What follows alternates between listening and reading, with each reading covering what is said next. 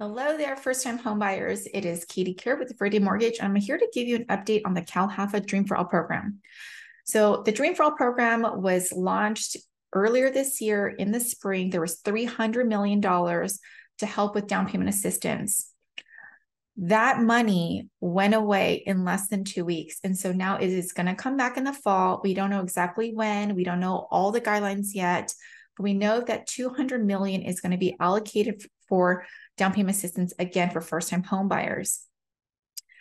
We learned a lot last time, and so I'm here to share the update, but also the 3 biggest mistakes that I saw people do at that time and how you can prevent them and be better prepared this time around. So number 1 is not acting quick enough. So again, I don't think anybody knew how fast the funds were going to go, but they went really fast. So if 300 million was gone in less than 2 weeks, I'm not really sure what 200 million is going to be, but I'm sure it's going to go quickly again. So that is number 1, is do not snooze on this. Number 2 is not getting all the prerequisites, whatever you can control, up front and done. So there are 3 parts. There are 2 classes that you need to take. One is a first-time homebuyer counseling course that's 8 hours. It's $99.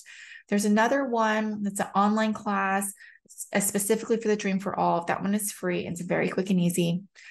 The third one is actually a counselor call. Last time, the counselors were actually backed up for weeks. And so that is really what prevented a lot of people to close on time, because there was such a long delay. So you can actually do this before you get into contract. And it's best that you get it done before you get into contract, because this will help ensure a smoother closing. So number 3 is not understanding the process to reserve the funds. So a lot of buyers were getting pre-approved with me and then thinking that they can reserve the funds right away. So that is not the case. You have to get pre-approved first to know that if you would be eligible for this program. And then you have to get into contract. And after you have a ratified contract, then you are able to reserve funds. So you can request to reserve funds, actually. So understanding this will help you get better prepared next time, because you have to, like, number 1 is really not snoozing on going out there and making offers and getting to contract, but also be in the right mindset.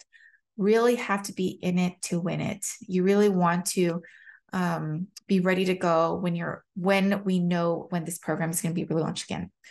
So if you're interested to learn more, if you have any questions, if you want to revisit your pre-approval, or just make sure that you stay up to date, please do let me know, and I'll make sure to help you out. All right, until next time, have a great day, and let me know if there's anything I can do to help.